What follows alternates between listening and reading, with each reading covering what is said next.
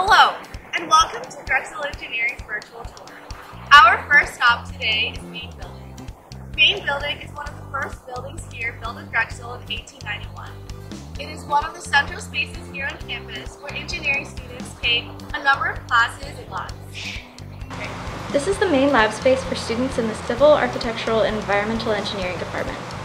Within this space, students are able to understand the mechanics of construction materials and soils in order to see how they'd act in a real-life environment. In this lab, you can mix concrete, test asphalt, snap wood in half. It's really not a lab where you want to wear your nicest pants. This here is the Innovation Studio.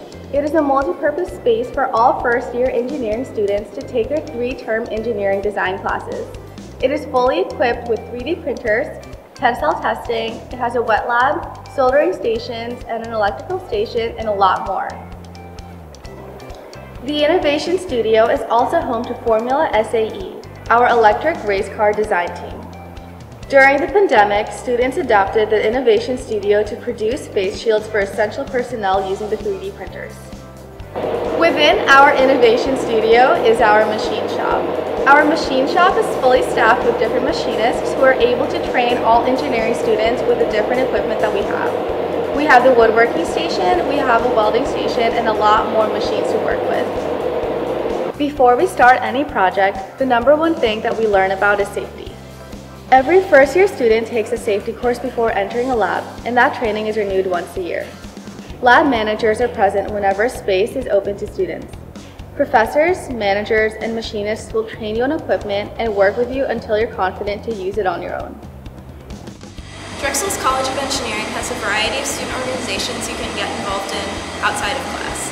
These can be identity-based organizations like the Society of Women Engineers, or more hands-on clubs like the Steel Bridge team or Drexel's Concrete Canoe team, which, believe it or not, makes seafaring vessels all out of concrete. Our next stop is the Fishbowl, which houses several robotics labs. One of our research groups here study how biological systems can inspire robotic design. Using biomimicry, the researchers study the swimming patterns of actual marine life to make aquatic machines. The Fishbowl also features a special room where students study elements of air quality control. During the pandemic, the lab installed cameras which are now used for students to collaborate with other countries for research. And for our last stop, we're at the Materials for Electronic Smart Systems Laboratory, otherwise known as the MES Lab. This is a really big collaboration space for our mechanical engineering, ECE, CAEE departments, as well as the Center for Functional Fabrics. There's a lot of different projects going on in here, and they produce things such as robotics, as well as apps for indexing live music performances and animatronics. Behind me is a magnetic resonator piano as seen in the movie Christopher Robin, which plays different songs based on different sensations. The MES Lab also collaborates with the Sociology department to come up with products that are used in the real world. For example, we have this ankle monitor here. This can be used to detect early signs of deep vein thrombosis and also monitor the disease.